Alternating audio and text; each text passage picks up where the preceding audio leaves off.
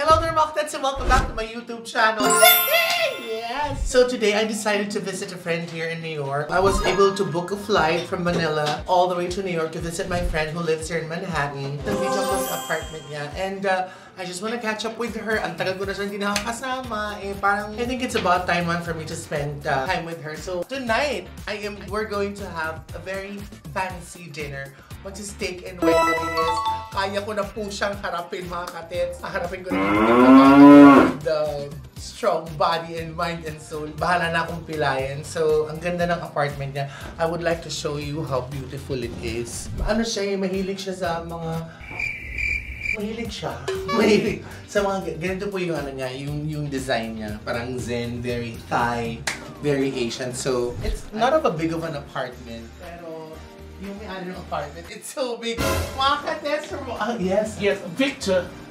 Oh my God, Victor was killed by the horse. That was really sad. Let's go. Mang Belen! Mga ka-tets from Bex Squad si Petite. Yay! Charot-charot pa na ang apartment. Kasi yung bahay ni Petite talaga, di ba? I'm sure alam niyo, nakikita niyo na to sa mga vlogs namin. Ang ganda nung vibe. I mean, ako gusto ko yung parang very New York. Lalo na to wine, whatever you call it. Ay, mga liquor, ano niya. Yan yung mga sa hard. Ito yung hard, yung mga whiskey nandyan. Ito yung mga wine. Dito yung wine. Wine chiller na chenilin yan. Napaka-ante mo. Minum na naman tayo ng gin binog. Super nice. Sabi nila, ang kandidat, ang pamanan, itong itim, sa mangkukulam, hindi ko Di ba? Hindi. Para saan ba? Para sa display. Sa display naman kukulam. Hindi, na-miss ko to kasi tawag dito. Buong parang simula noong October, magkikita lang, saglit. Kunyari, sa set namin, dadalaw siya. Kaya sa set din na pupunta. Ganun lang, wala kami talagang walang banding. Hindi sa Bex House, bihira na dahil sobrang busy naman namin talaga lang. Nag-shoot kayo, di ba? Alam niyo naman po yun. Alam mo na, you have to raise children. Di ba? Tapos yung asawa mo, may... Oo, yun na bakar ko. Ano ba? Natulog ako! Yung pinupulita ka ng panty. Huwag naman dito sa mall! So, magluluto tayo. Ikaw magluluto ngayon, ha? Shoutout pala dun sa mga nakaka-love na a lot of people, a lot of subscribers are looking forward sa collaboration na palagi ni Bill. Kasi magkisama kami, sure, chibog, pagkain. Mag-Yaman-Yamanan tayo ngayon. Yes. Tsaka hindi lang, kasi mismo lulutuan namin ng steak, cast iron. The only way you know if you have a good skillet is when you start smashing your fridge. Uy! Hindi talaga. Diba? So, dito sa New York, ang hirap kung hindi ka makakuha ng pwede. So, we were so lucky to find Ate Lilia, French, Cambodian. What pala siya? Hindi siya kapag wala siyang bibig.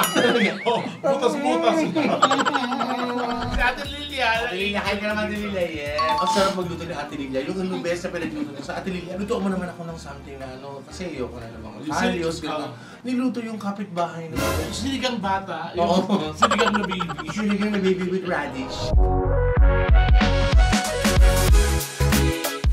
Ang gagawin namin, simple lang po. Magpa-pan fry lang po kami ng steak. Yan yung tinatawag na half moon steak. Ano to ba? Yes.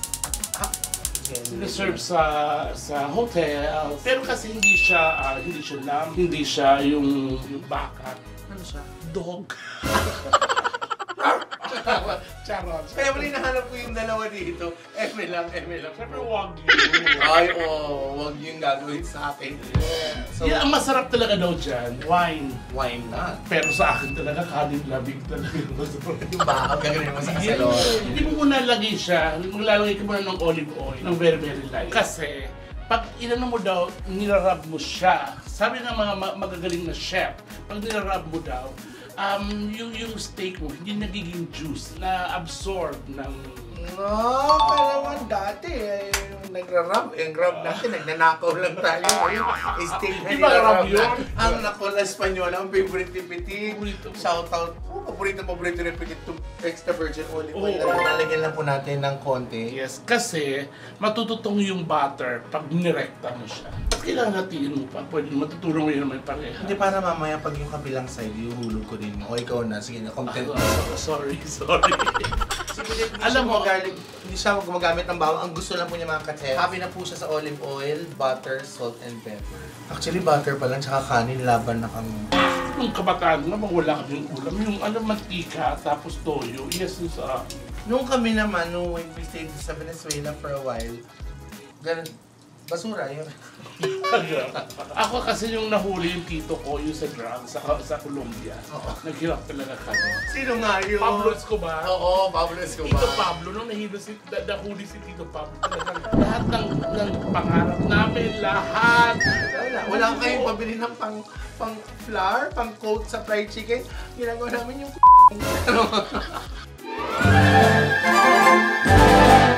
So, mag-ano tayo, season tayo each side. Meron naman ako dyan normal na Salt, tapos pepper na tayo. nasin. Kinuha niya pa ito yung pink salt. Para mag-match sa pink ng ng ham. And then we'll just wait for 3 days. Kasi na-achieve namin chicharon ham. Actually, may chicharon ako din mas. No, we're gonna go fancy tonight. Magkano ba isang ganyan, isang slice? Ang dami na makakain. Grabe ka. Ganun talaga. Alam mo, kung mapipilay ako sa 1.5, I don't mind. Pero may mga mura naman yan, may mga mura. Pero kung yung wagi talaga, yun talaga. Yung mga mura magkano? 400. Tapos, gano'ng kakatagal? Ilang minutes? 2 minutes ka per side? 3? 3. Sige, we will cook this side first mga ka-tets. We'll be back in a very, very short while. Okay mga ka-tets, so it's time for us to flip this bad boy. Baboy mo na. Naamoy ko na yung sarap. Parang naamoy ko din yung paglalakad ko. Guys, pasensya na pero ma-butter po talaga kami. Lagi ko sinasabi yan, butter makes it better, yeah. Butter wife ka to. Butter doon. Dati, Mapabinta ka rin, no? nagkaroon din ako ng paminta dati. Nakadalawa kami ng paminta. Oh my God! Parsley. Yes. Kapatid ni Bruce Lee. First kasi ni Elvis, parsley. Yan mga ka-tets, bina-butter back lang. Nakakalawan dyan! Actually, yan ang ginagawa ng iba. Para pang yung Sa tinapay. Oo, yung dip. Bread, yung dip sa bread. Pero lalagyan siya ng maraming bawang. Di ba parang nire-rest? Let the steak rest. Wala nang rest sa amin. Actually, dapat nilalagyan siya ng asparagus or French beans. Kaso wala pong ibang gulay dyan sa rep, kundi laing. Parang nilagay lang dyan yung gabi. Bakit may headlock sa steak? Kasi may laing! Hindi ano maganda may gabi dito na garnish. And how do you pronounce this? Iba Worcestershire, iba Worcestershire. Iba oyster sauce. Sausawan! Kasi yung sausaw, ay oyster sauce, toyo! Ganon. Simple lang. Madaling kapunan lang. Ayun sila namin to, tapos upo na kami, chichibog na tayo.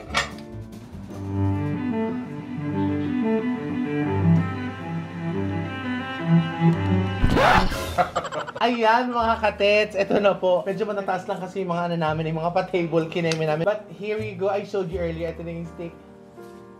So, ipatay mo na. We are going to pair it with Chardonnay. This is 2002, so malalaman mo siya from... Iba kasi nakaamoy siya sa cork, mga ka-tets. Oh, alam mo the company, they recycle cork. Galing to sa pinakurat. Hindi, malalaman mo talaga pag authentic talaga o legit yung alak mo. Kung yung cork, may naka-embossed or nakatatak pa yung na year, yung company name. So, totoo. Ayan. Yes. Mang Pedring Sari-Sari Store, 1987. Meron talaga. Meron siya. Hindi charot-charot na ano. Oo, ayan, nandyan yung So, I'm gonna pour my friend some wine. Pero ikaw, sanay ka ba na pag nag-wine ka, nag-yelo ka? Alam mo, may kilala akong ganyan. Ako nagaganyan ako talaga. Itago natin siya sa pangalang MC mo. Nakakatawa. Alam mo, ilang beses kami niyan eh. Ang ganda ng topic natin, Mars. Alam mo, we went to Seville. Nasa Alabang lang yata tayo. Nakakatawa. Ako ma-wine, ganyan-ganyan. Siya, order siya, nakakapag-moscato din naman siya eh. Nakakaloka, may ng yelo, nilalagyan ng yelo. Siguro nakakahiya ka, hindi na kita friend. Bakit ba? Yung wine din nilalagyan ng yelo, chill siya doon sa parang sa bucket dito. Eh bakit ako naman naiinom? Oo. Lalo yung dry na red wine. Ayoko talaga na yung ko. Masarap yun kasi, depende kasi minsan may wine na yung room temp lang, may wine na dapat na chill siya.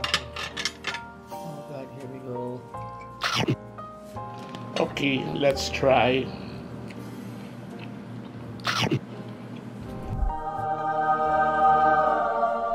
Ang sarap. Ganun ba na pagpayaman? Pag sumubo ka, tapos ibababad mo yung wine sa dila, sa ilalim ng dila mo. Nagwa-wine po. Hindi naman kami na parang nagsisteak or nagwa-wine. Nagpa-fancy dinner 101. Pero normally, di ba cheers. Sabi lang, cheers to success. You don't drink, you don't sip it right away. Pag cheers mo ganyan, you flip it to your other, transfer to your other hand. Congratulations sa bago nating unit. Or dalawa. Dalawa. Ang inaalay ko. Tingnan ko sa paghihirap ko. Sina-swirl daw para... But...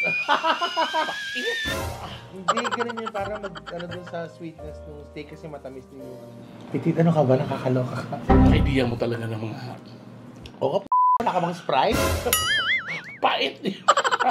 Pero masarap, meron siyang sweetness after. Masarap yung steak, pero yung wine, pait! Ano mo kasi lasa niya yung puwet? Pait! Depende sa puwet. Mapait talaga. Yung puwet ng manok masarap, di ba? Hindi naman siya pumapan. O, subukan mong i-marinate lang. Pero ang sarap ng steak. Ay, full of jokes talaga. You're so silly. Oh, by the way, nag-transfer na may property sa'yo. Yung kukwekan sa kanto. Hindi ba ganun yung mga siya nga mayayaman? Ay, gata ng unit na naman. Di ba ganun talaga yung... Si Arturo got me this wonderful jewelry. Ay, you know what, Victorino? Bumili siya ng bagong yate. Nga naman. Eh, may utang pa nga tayo kala Aling Bebang na 350. My husband got me any jewelry. I got a jewelry. Tama na. Alam ba yung sinasalang lupa sa Alabang? Ay, alabang. Yun ang foreclose ng bangko. Nasa amin na. Talaga, congratulations. How was it? Papagawa kami ng gym. Papatuyuan namin ng gym. Gym? Para Para sa mga bata, para hindi na sila lumalayo pa nag-workout. Di ba yung workout naman? Di ba nagdanako na sila ng telepono sa may Muntinlupa? Ano na may yaman? Naubo talaga ako ng wine. Excuse me. Po, sorry kung makikita niyo po ko ika-ika sa mga ibang videos. Kasalanan po ni Petite yan, pero guys, sarap. Promise. Eto yung totoo. Sarap. Alam mo, honestly, wait lang, bago sabihin niya. Ang huling steak ko noon, magkasama kami nila MC nila Tonton, nila Meme, tinrate kami ni Meme sa stone steaks. Kumain talaga ako. Tapos after that, mo ko ng gamot talaga dahil talagang alam kong sisingilin ako ng steak. Tapos ngayon na lang ako ulit. Last year pa yun. Sila may nasasarapan talaga sa steak, pero ikaw nasasarapan. Yung totoo, honest opinion. Ako nasasarapan ako sa steak. Alam mo dati, may in-orderan pa kami. Shout out kay kay Goni Boy. Who is Goni Boy? Goni Boy Kakwangko. Si Goni Boy, yung friend natin, oo. Frequent goer ng comedy bar. Meron siyang steak business. Nag-order kami ng steak sa kanya. Hindi siya ganun kamahal, pero napakasarap, promise. Alam mo, nililitan ko na talaga para dahan-dahan ko siya makain kasi mahal. Masarap naman talaga, di ba? Pero hindi talaga yung comfort food na hinahanap natin. But it's top line. Na-enjoy ko talaga. Do you have anything else there? May longganisa dyan. Ay, na lang din. Dapat sila mo na kanina. Ano pa? Pero pag ginisang munggo. Yun na lang. Iyon ko talaga nito. Bigyan na natin ito. Tsaka Sprite. Mga katat, sorry po nga. Nagbabalat kayo lang kami. Dito na lang po namin maging mayaman. Hindi talaga kayo. Para kung umiinom ng sunrock sa may soka. Parang ginagawang tiles yung bunga nga po nito. Lintik na ako mga ilang libo. Buwag ka nang ina. Hindi ko malalasing. Naman, di ba? Yung mga pagkain pang mayaman, wala naman talaga mga lasa. Ang tatabang. Pero honestly, masarap to talaga. Pero may iba ka maulam dyan. Meron talaga. Meron. Tangigi. Ayun. Pilaksiw. Yun na lang tayo. Doon tayo sa legit.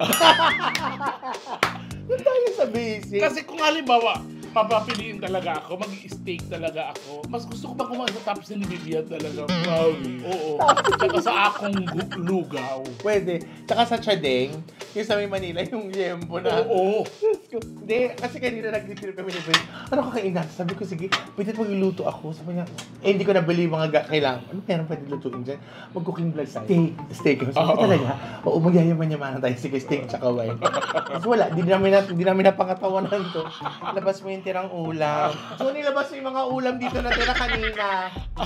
Hindi, ganun pa man masarap po ito. Kumbaga, hindi sa mga iba dyan, baka sabi, arte namin or sinasayang namin yung food. Hindi naman po. Kakainin naman din po namin to. Kaya lang, hindi kayo mabubusog dito. Kailangan namin to ng kanin. Tama yung sinabi ni Petite kanina, sana the best to pag sasamahan nyo ng gulay. Dun sa mga medyo ayaw ng mga kanin-kanin. Laban naman yan, pwede naman gulay i-partner nyo. But one important thing, most important thing, do not waste food. We're still going to eat this pero with rice lang. Tsaka naman tinang ulam. Ulo ng paksiw. Napakasarap ng paksiw ng ulo ng tanghigi. Sana sinabi mo, nagkamay tayo, nagtaas tayo. Cheers!